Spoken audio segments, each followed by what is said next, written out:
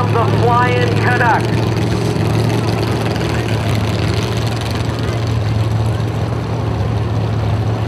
And if this is a typical Corey Johnson run, he will literally not take his foot off the pedal.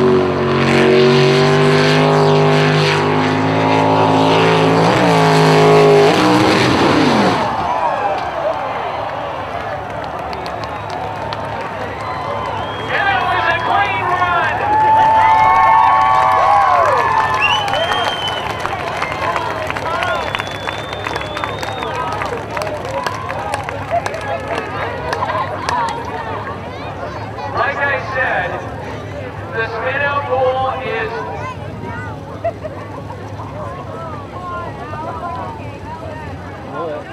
like we mentioned earlier, that spin-out goal is going to be a very interesting configuration for the drivers, since they're usually used to a very large round spin-out goal where once they hit it, they will go into, for lack of a better term, a full cookie, which drains off, of course, their momentum. Well, they don't have it here, and it looked like he was expecting to do a usual type of spin out, and there's not the room to do it, and so he puts it up on the bank. But that was one hell of a run, and he got the clean time on it. So Corey Johnson and Gary Mcneil set the pace with a 40.140 as the safety crew tried to get him back into the water.